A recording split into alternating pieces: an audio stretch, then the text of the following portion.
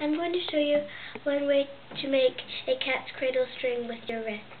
First, you get a piece of string and tie a knot.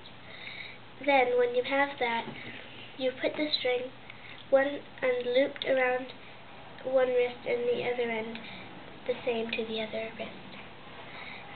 Then, you twist one wrist around, so you have a little twist in the middle.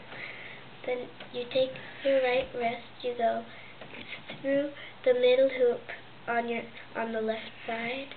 Then you have this. Then you get the top one, pick it out, and put your whole left hand through it.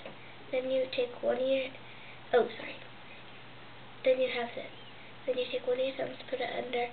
Then you take the other thumb and put it under too.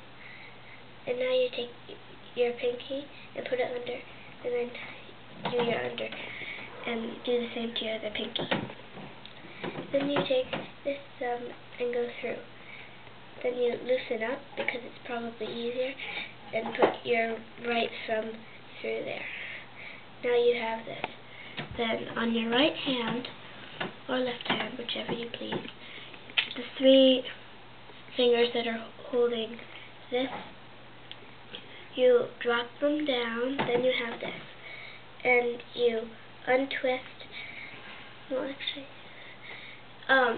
you have this, and then you put your whole right hand through here and move up, then you have the swing.